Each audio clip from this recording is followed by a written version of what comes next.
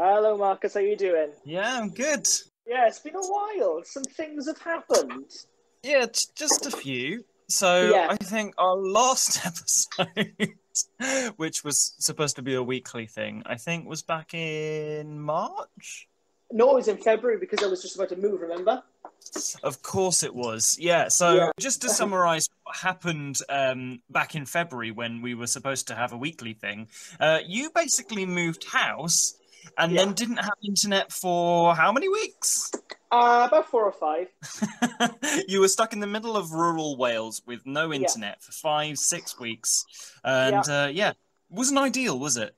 It wasn't ideal, no. And, it's the modern age. You can use 4G and whatnot. But to be honest, the 4G isn't great in rural Wales. So there wasn't really any point. So, yeah, that's kind of what happened. And then I got Wi-Fi. And then I moved back and everything was fine. But then we just forgot about it, I guess.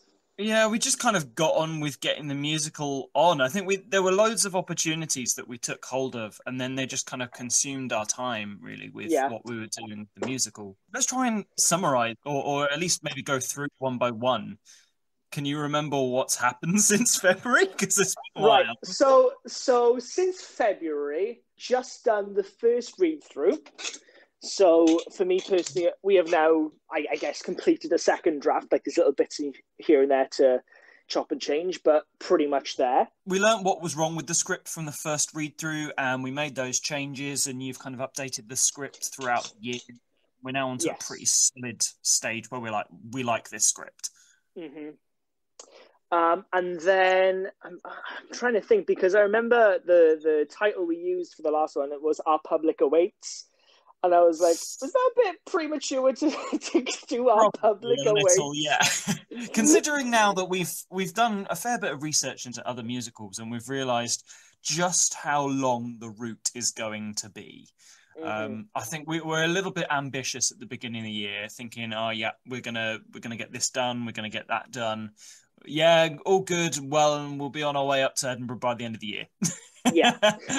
Yeah, I mean that's a little bit beyond our grasp at the moment, but I think it's fair to say that we've made some pretty significant progress. Would you agree? I would agree. Of course, pandemic and blah, blah, blah has halted it a little bit, but obviously this year hasn't been an issue, but like it's certainly not as bad as it was last year. But yeah, I'd say we have made significant progress and we've learned a lot as well. Yeah, we've been finding our way, and I think also there's been a number of opportunities that we've been able to take advantage of throughout the year. So I think the first one that came up was with Queen's Theatre. We approached them, I think, in April, which is probably one of Yeah. the reasons why we didn't end up, having those talks on stereo again, Mm-hmm. because of that. Oh, a Viking musical. This sounds cool. I'm just halfway. Well, I'm not halfway, really. I've made one of my Viking shields out of pallet wood. And I've got to paint it and put the leather on it and the boss on it. And I've already got the cash. The guy's paid me 80 quid for it already. But yeah, I like making Viking shields. I like Viking stuff. I love Viking stuff. Oh, Viking, Viking-y. That's awesome, Bri. So a little background about me and Nathan. We're stage combat graduates. So we did a lot of fighting with shields and sword and shield and stuff in our training. And we were taught how to make some shields. And I'm sure you already have a great knowledge on it, but a little tip on advice. They used rawhide for the outer rim, which was really, really helpful. So if you get those rawhide bones for dogs, you can soak them for an evening. They stink like anything, but they have a really good protective covering around the edge. So if you use a piece of rope that goes around the wooden rim and then use the rawhide and staple it in place after it's been soaked and softened, it'll make a really protective covering around the edge, which means that you can fight for a lot longer than if it's just wood. Marcus Wood. Yeah, had to get them. So to bring it back to the musical, Nathan, we were talking very briefly about how one of the early opportunities that we had in the year was to put some stuff on at Queen's Theatre in Hornchurch. Do you want to talk a little bit about how that process was like and what we ended up doing there and that sort of thing? Yeah, so there was this opportunity for a scratch night. So they had 6 sets of performances and it was all around the Essex area. And we just shown what people had so far. So there was us, there was another musical there was a comedian, and there was a play going on there. and there's a couple of storytellers as well. We were all there to essentially show off what we had created so far. So for us, we had finished the demo album, not obviously fully mixing and releasing, but in terms of what we had written, we had completed it. And we wanted to get it out there. So this opportunity came up and it was great. So we applied for it and we got it, which was fantastic. And thank you to Queen's Theatre for giving us the opportunity. And then we hired some of our wonderful actor friends and such. We rehearsed for one night for about 3 hours. One night only. Oh, one night only.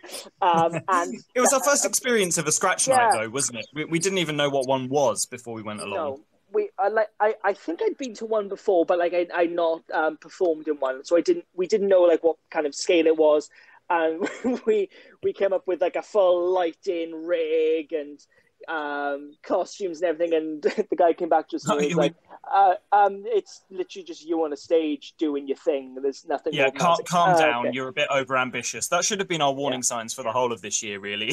Pretty much. Realizing this is a bit too big right now. We need to find ways of scaling it down. I'm just going to play through the reply from Bri. Yes, the rawhide bones. See, I've got loads of leather. And I actually do have some rawhide anyway, but I generally just use leather. The leather I've got now has been pressed. It's genuine leather, but it's been pressed, and it's got like a snake skin effect. So it's going to be like Jormungandr, this giant snake, and it'll be like his skin around the shield. That's what I'm going with anyway. But yeah, the dog bone thing, I soaked some, and to be honest, I don't think I'll do it again because it reeks so bad. It stinks. It's gross. Yeah, it does. It smells so bad, especially if you're doing it in your house or like in your garden. Everyone gets annoyed. Like if you have a workshop, it's not too bad, but if you're using it in your house, it's game over for like a week in your house. It's a trade-off, though, I guess, isn't it? Durability versus how much your house smells for a while. Yeah, exactly. I mean, if you're living on your own or with people who also have the same interests, it's not as bad. But if you're like, I don't know, with your parents or with other family members, then it's not necessarily the same switch. Mm-hmm. And I suppose there's also the difference of the fact that we would be using those shields daily to actually, beat pretty hard. Whereas you're making something that's more of, a centerpiece. Yeah, leather's probably a better option because it looks nicer. Yeah. So then, scratch night. So then after we had rehearsed for a night, and the actors picked it up so quickly. They were amazing. And it was the first time we'd heard our score sung live. And it was the most surreal experience. And there were so many emotions the first time we heard the harmonies coming together. We looked at each other. So you were on piano, I was on guitar, we were playing. And we heard it, and our faces just lit up. It was the feeling of something you've created coming together and sounding how you wanted it, and it being performed live, and feeling the emotion from the story and the song. It was incredible. I can't describe it. The hearing that for the first time. I still get that a little bit with listening to the stuff as we're making the demo album. It's incredible to hear how everyone's come together under lockdown situations and really bring the sound. But I think what makes it live special, especially for us, is because it's been done separately. No one's been in the same room. It's all been mixed remotely. But hearing it live gives it an air of this is possible. Because obviously we can do so much. Everyone does it individually and it comes together. But when you're doing it there live in the moment and they're doing it how you thought it would sound, it's possible. This can be done. And I think that is where this sense of achievement came from. So what else has happened then since Queen's Theatre? We've So just a bit about the performance. We went there, we did it, and we got a great reaction, and we connected with some of the other guys there who also did fantastic performances as well. After that, then we started releasing the demo album. I guess that was the next thing that we did.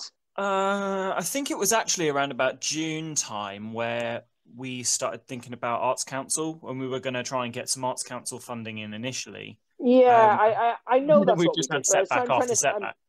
I know that's what we did, but I'm trying not to think about that right now, Marcus. So No, but it's an interesting point though, because yeah, like I said, we kind of thought that certain things were going to happen faster than others. And I think that there's been a bit of a learning curve in actually how long things take to get produced, and not just because of, where they are creatively. Because I think where we thought we're going to be ready to put stuff on by the end of the year is because in the sense of the creative side of things, we pretty much were done and have been done. But there's a whole other iceberg of stuff that is involved in actually putting a production on, which neither you or I have really done before. No. Which we're kind of getting to grips with because we've had to be put in those roles and no one else has taken them on just yet. Exactly. And we didn't know, like I say, because this has been a collaboration as well, including Vicky as well. We don't know how fast we were going to do things. We didn't know if we were going to be ready or when we were going to be ready. So I think the idea, I think what we, if we were, ever going to do something like this again, which hopefully we will, is we will start the Arts Council even when we're still completing the musical, so that by the time that we finished it, we can just go, cool, we got the money, we can go and do it, kind of thing, and put more things alongside rather than separating it from creating it, then trying to get it on, then trying to get the money, and blah blah blah blah blah. We've learned a lot of things. I think one of the things is how upside down we've been doing things, but also how we've had to, because we are unknowns.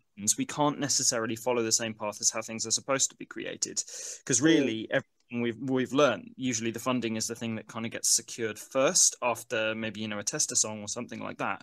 But we simply don't have the body of work or the kind of notoriety to be able to do that from the off. So normally things would go down, you'd approach somewhere, you'd get the funding, they'd approve it, then you'd get working on the creative side of things, you'd write the stuff, part of your funding would be going towards marketing, then you'd put on a production and it would all be, well and good. And you'd have a producer from the get-go, because usually it's the producer who's responsible for all of those funding things, and they go and find out a composer and a lyricist to come on board to their project, rather than necessarily a composer or a lyricist going, we've got a thing, will somebody make it happen for us? Yeah. And I think as well, us in particular have had this issue is because of how big we want it. Of course. And it's always going to be an issue of scale.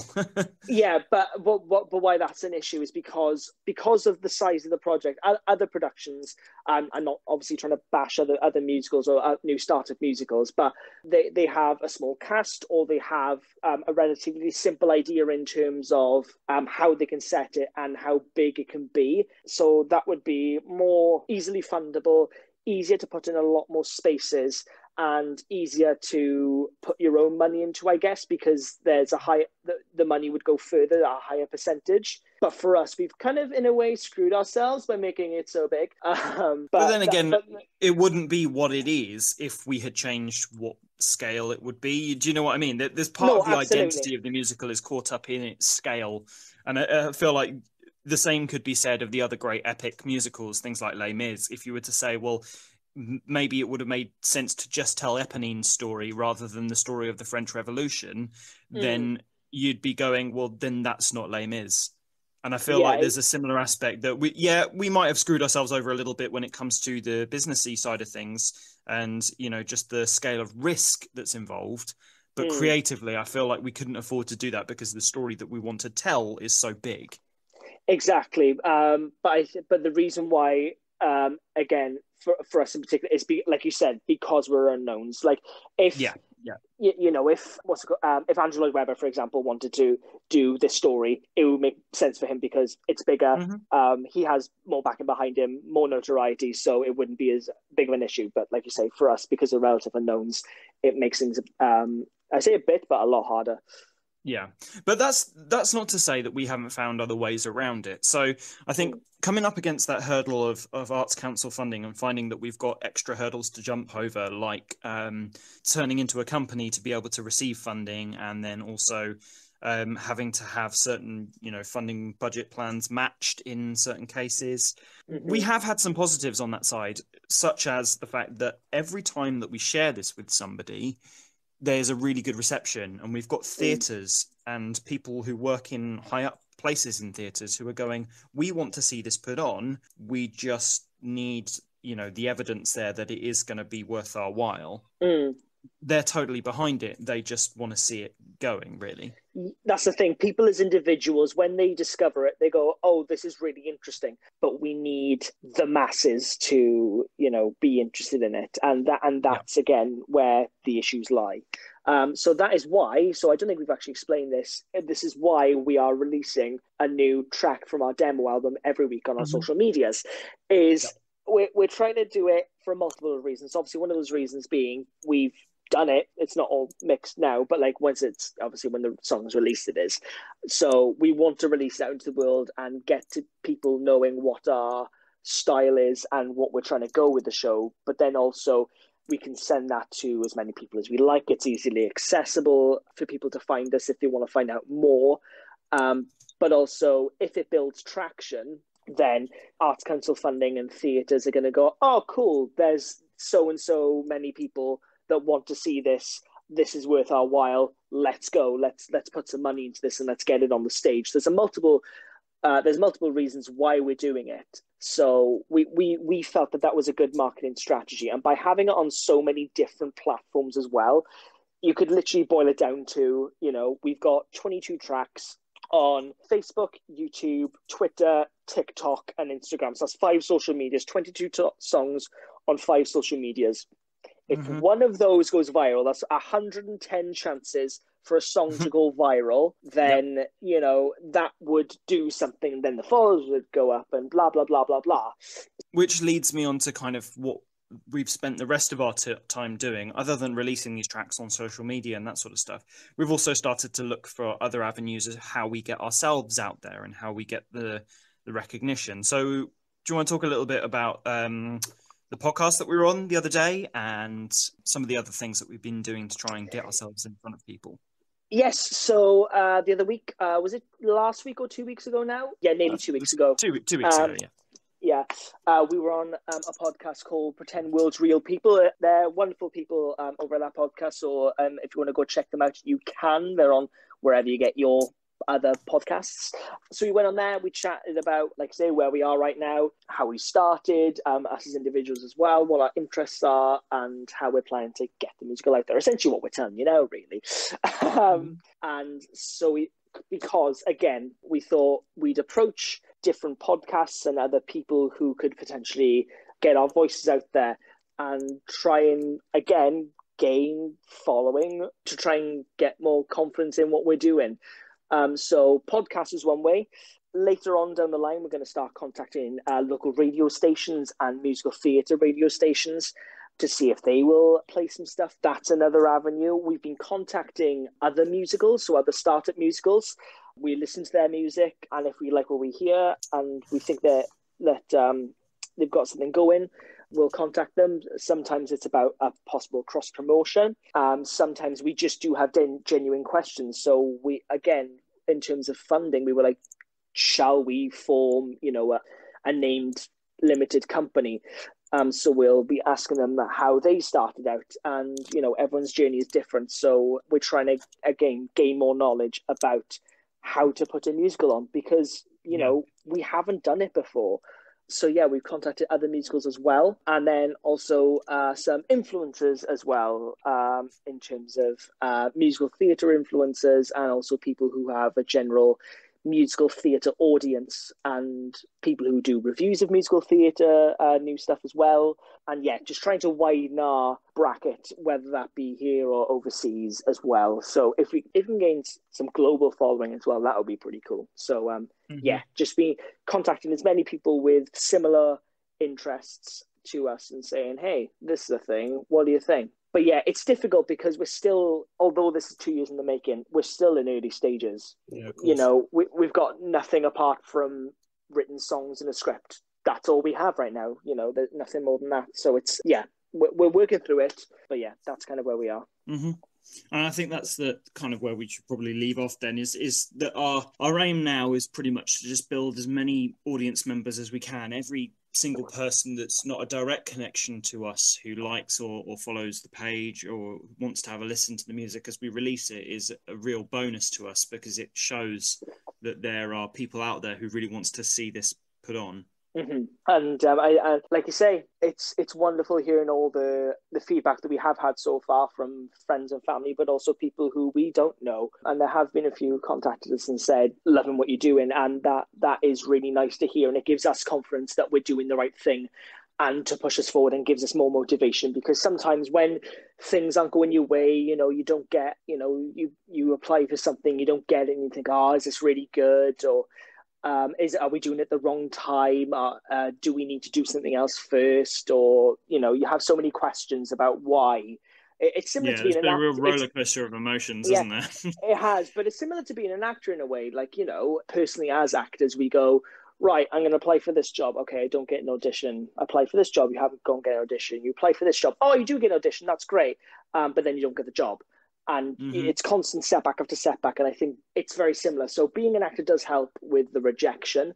But like you say, it's more difficult because this is our first time doing something like this. So the confidence starts lower because we have no experience in it. As actors, we can fall back on previous performances that we have done. I can go, no, I did well in that. I can do something good. It's just that at this moment, it's not right, or that wasn't right for me. But with this, it's, rejection going, we haven't done this before. Okay, maybe it's not good. You know what I mean?